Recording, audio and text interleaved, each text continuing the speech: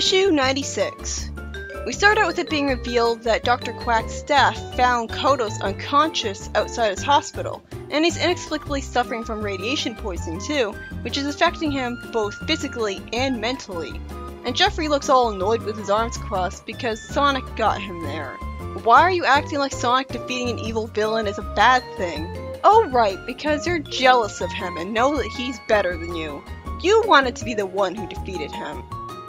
This jealousy motivation would feel at least a little better if it was pointed out more, instead of being left just implied to be read between the lines.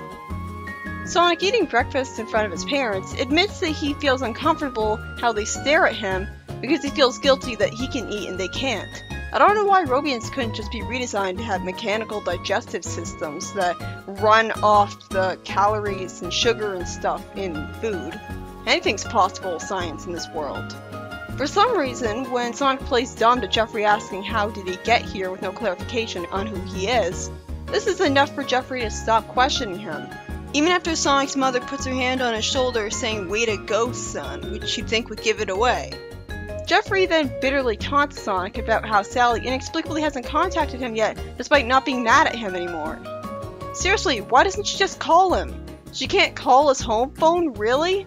Unless this is Jeffrey somehow preventing her from doing any of this, she is officially the most cluelessly incompetent girlfriend ever. If she wants him to come to her, then she shouldn't be expecting that in the first place.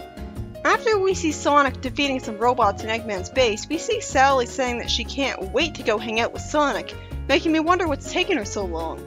But when Jeffrey says that she might want to stay home because Kodos' allies might be lurking about, this causes Sally to say, "How about when it's not so dangerous then?"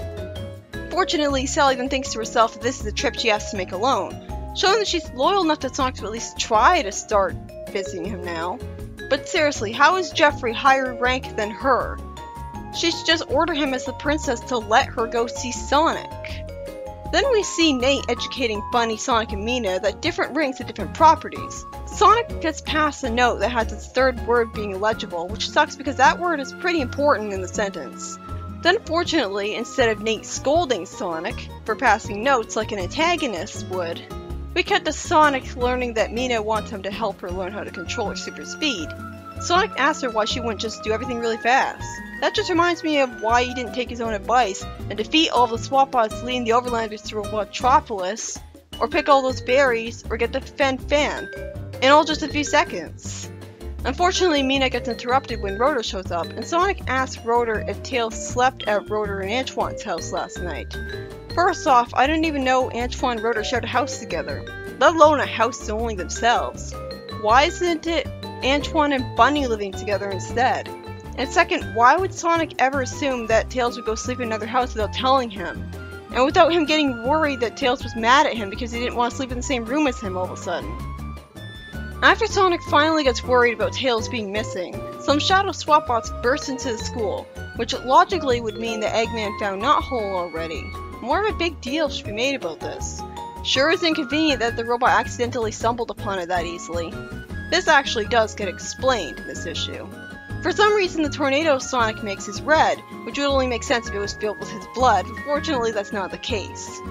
Mina wonders whether she did the right thing by leaving Sonic, but she should realize that he can handle himself. After Sonic and Nate get sent through the floor and fall down in front of Mina, with Nate being merely dizzy instead of horribly injured, Mina asks how she and her friends can help out, and Sonic tells her to get everybody outside. Bunny attacks the robot and says that she doesn't know her own strength sometimes with a hole in the wall, and then Sonic, after assuming that Tails has been kidnapped by Eggman, hears a message from Uncle Chuck, as is made obvious by the text saying "Sonny Boy." That's a huge relief. Eggman really didn't find Knothole. The message from Chuck tells Sonic about the situation with the Sword of Acorns, but unfortunately the robot gets destroyed by exploding arrows shot by Jeffrey, even though the robot was obviously giving Sonic a vital message. You idiot! And hey, Sonic says the exact same thing. You idiot! What have you done? Jeffrey then shows that he's a bit of a coward by instead of telling Sonic directly to stop bothering him, he tells Bunny to tell him that instead. And she obliges because she doesn't want Sonic to get in trouble by continuing to provoke him. Mina, Bunny, and Rotor are told by Sonic's parents that Sonic's in no mood for company right now, and didn't even come out of his room for chili dogs. Now that's getting me suspicious. He's gotta have left the house then. Why wouldn't his parents just bring them to his room then? Mina says that it's been proven that Sonic was right about the Sword of Acorns restoring free will, and Sonic's mom confirms it to be true, even though if Jeffrey and his men had actually heard that part of the message, why did they attack the robot before it could finish saying its message? She says that it's up to Elliot to determine what happens next. More like Jeffrey. Then Sonic, actually reading through a law contract or something that he somehow found, finds a loophole, and sees that while Sonic isn't allowed near the investigation, despite being the most important hero of the world, then Sonic won't go anywhere near it. And the story ends with Sonic having two chests for some reason, as I wonder what the hell is going to happen next. Is he gonna get someone to go there? What's he talking about? Somehow I don't think he's actually found a proper loophole. The second story starts out with pointless recaps about stuff we already know, partially justified by the fact that Merlin didn't know Tails was friends with Knuckles and what Knuckles' situation was. Merlin still refuses to let Tails help, saying protectively, "Out of the question. I've already lost a brother. I won't lose his only son as well." So wait, if he's Amadeus' brother in particular, why doesn't Amadeus have any magical powers? Does Amadeus just suck at them and never uses them? Or is that, for some reason, only Merlin inherited them? Merlin then asks Aether angrily how many prophecies actually came true when he shepherded the clansmen.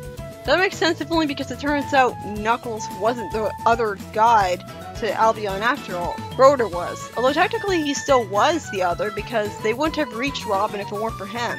So it's more like the prophecy was incomplete and there were two others. Aether explains that the problem isn't with the prophecies, it's with the interpreter. And his sin was the arrogance of a belief that he alone could protect his family from harm, but hadn't understood what part free will plays. Wait, so there's prophecies in this universe, but there's also free will? That doesn't make a lick of sense. How can there be both predetermined fate for everything, and everyone having the free will to do whatever they want? What keeps people in the confines of fate then? Is fate just very selective and only applies to a few people? Then what prevents those few people from being stirred out Destiny's path by the ones not affected by it? Then they hear Knuckles' disembodied voice calling out for his loved ones in confusion, and Merlin asks with pity where that voice is coming from. I felt pretty sorry for Knuckles when he thought that he was all alone. Wait, why did Knuckles teleport here? How did he know to come here?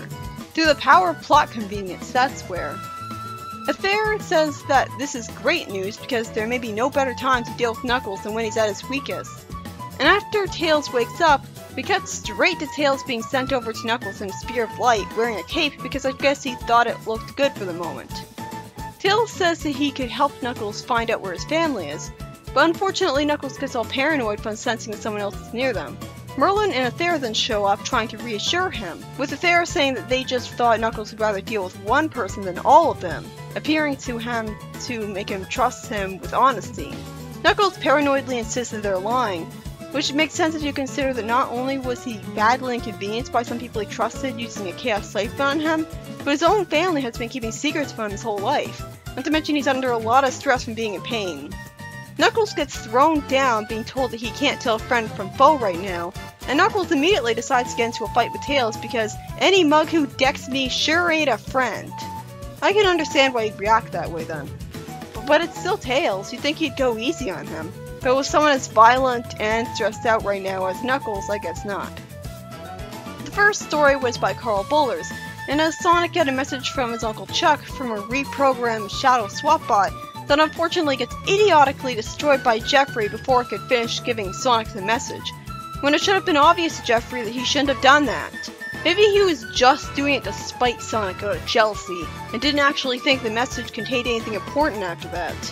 In fact, jealousy was his whole motivation in this issue, as despite admitting respect for Sonic and shaking hands with him earlier, he's gone right back to his old ways. To the point where Sally seems forced to try to go visit Sonic alone without Jeffrey able to stop her. I'm confused that they didn't get the Sword of Acorns back though, or at least it wasn't made clear that they did, because Kodos had been defeated, and Arachna saved Sonic from them, so then where's the Sword of Acorns if Sonic didn't get it from her? The second story, by Ken Penders, has a whole bunch of talking with Merlin reaffirming his protectiveness of Tails until finally Knuckles and Tails start a fight with each other because Knuckles in his state doesn't trust anyone, which is annoying. I guess they're hoping that Tails fighting him will magically cure him of his stuff. I still don't understand how there could be both fate and free will. Those two are inherently contradictory concepts. If free will made some prophecies not come true according to there, then why don't all of them not come true? Why doesn't every guy destined to do something get hit by a truck or something?